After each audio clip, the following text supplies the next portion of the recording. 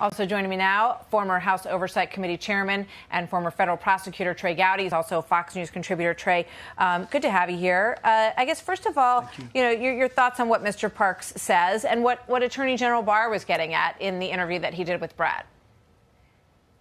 I don't know Mr. Parks. I'm sure he's a great lawyer. I can tell you, having been a prosecutor, that when you have a guy who thinks he's Jesus and a knife in his hand and he's naked running down the street, you don't need to call a mental health counselor. You need to call the police.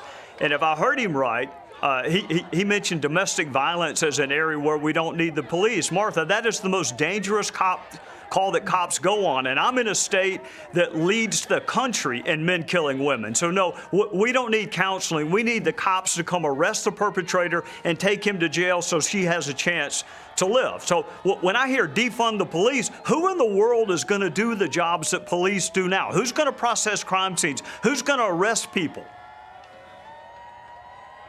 But I mean, one of the problems, you heard what Bernard Carrick said, and I've heard this anecdotally as well, that people, police officers just start saying, you know what, it's not worth it. It's not worth the litigious nature of this job. It's not worth, putting your own life at risk when some of these situations become so volatile, and then, you're prevented from doing the job the way you think you should.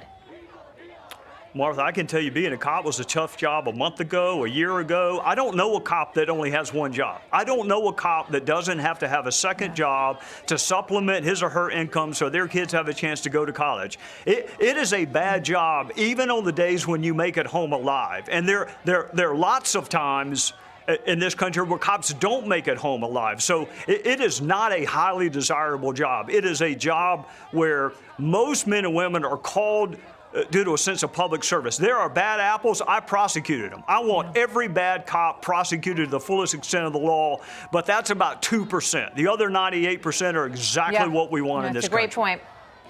I mean, I think there's nothing worse than a bad cop, right? And there's nothing worse than a bad priest. All these places where people are supposed to be caring for people and doing the right thing, that is sort of the most evil thing when you see that happen. And I do think that, these cameras and the body cams, and they need to be left on, is one way to make sure that you get rid of those people quickly. Because as the president said today, by far, most police officers are taking their life in their hands and they're out there doing their job for the rest of the community. Before I let you go quickly, the House Democrats sort of unveiled this sweeping police reform law that they are putting together. What did you think of that?